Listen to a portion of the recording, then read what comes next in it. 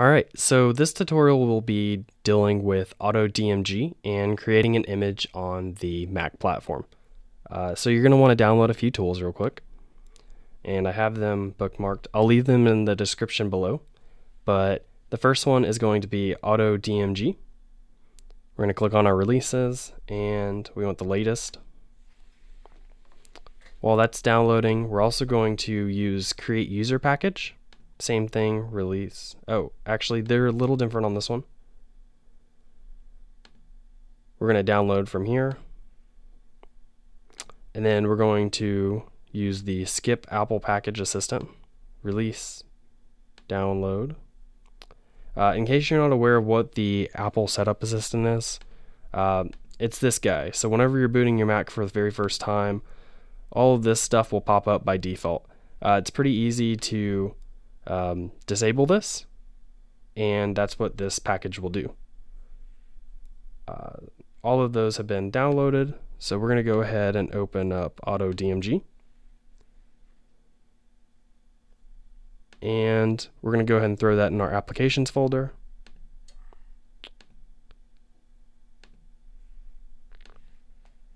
Create user package is just a very simple application.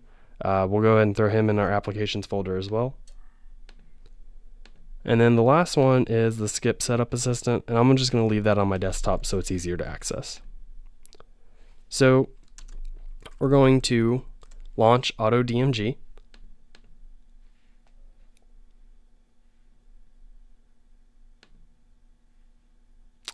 And you saw a slight window for a second. It's actually downloading some profiles in the background. And that just tells it what the latest updates are. So we're going to go ahead and go to our applications folder, and I have the install macOS Sierra downloaded. If you don't have this, you'll need to go to the App Store, click on macOS, and then download it. This takes a long time, so I didn't want to do it in the video.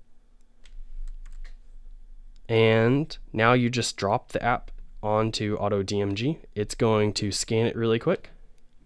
It's going to say, hey, you're going to need iTunes downloaded to get it to the latest, so I'm going to go ahead and download that real quick.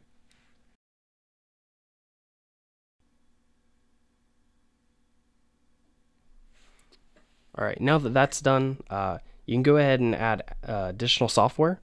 So in our case, we're going to go ahead and add the skip setup assistant, and we're going to create a default user account for us real quick. So under create user package, we're just going to call our account admin with a great password. And we're going to change our user ID to not default to 499.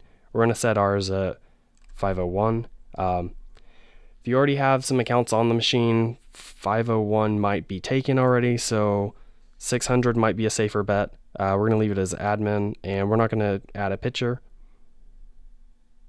The rest of this is fine. We're going to go ahead and save. And we're going to put this on our desktop. And that's it. You can now quit create user package.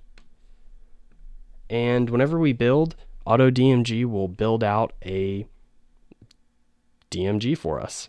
We can throw that into Imager, Deploy Studio, Casper Imaging, whatever system you have, it will work. If you just want to use ASR from the command line, it'll work. That will take a while for it to build, so we'll leave that off camera.